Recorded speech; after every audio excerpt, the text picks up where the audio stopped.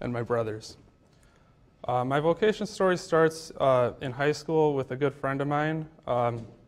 He inspired me to really keep the faith. So when I went on to college, I made adoration and a daily mass once a week at the Newman Center in Mankato.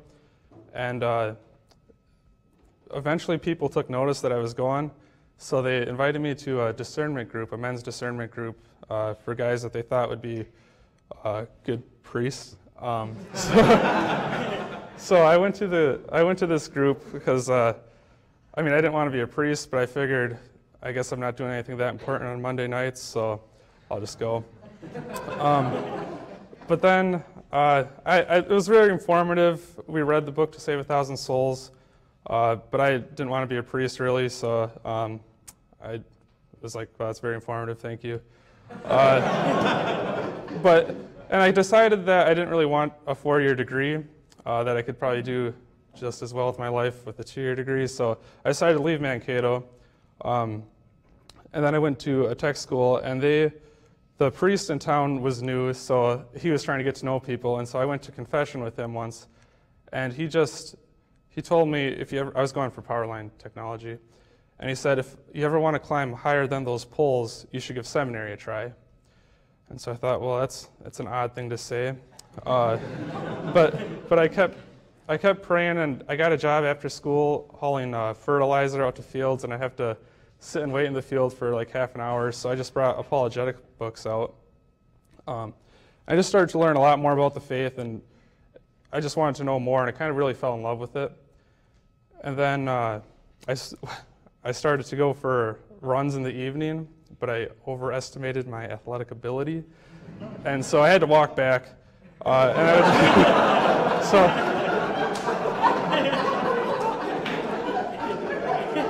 So I would pray the rosary on the way back, and the idea of priesthood kept coming up.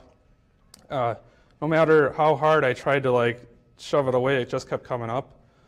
And then finally at the Easter Vigil, we were on the way to Easter Vigil with my family, and my mom was just like, Father Tony, I always thought you'd be a good priest.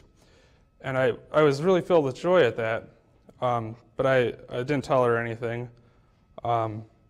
And then finally I went to Mass one time, and I was like, God, give me a sign, like at this Mass, if you want me to be a priest, I'll go to the seminary, just give me a sign at this Mass.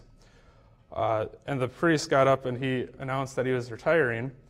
And I said, there's a shortage, there's going to be some shifts around the diocese. And then he said, there might be somebody in here who's being called to be a priest. And my heart just sank, and I was like, oh.